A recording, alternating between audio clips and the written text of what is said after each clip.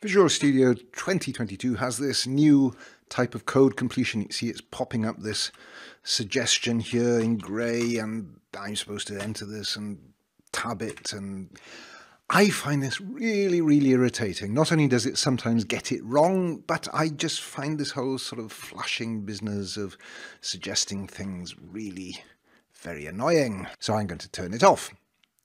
How do I do that? It's not IntelliSense. Tools, options, you have to go down to IntelliCode, and which is a different entry from IntelliSense. And you'll need to find completion for whole lines of code, show completion for whole lines of code. Turn that off, double click it, oh no, disabled. And I think it's probably worth turning this one off as well. And go back in and hurrah! No flashing grey text suggestions. Thanks for watching, and if you liked this video, click the like icon.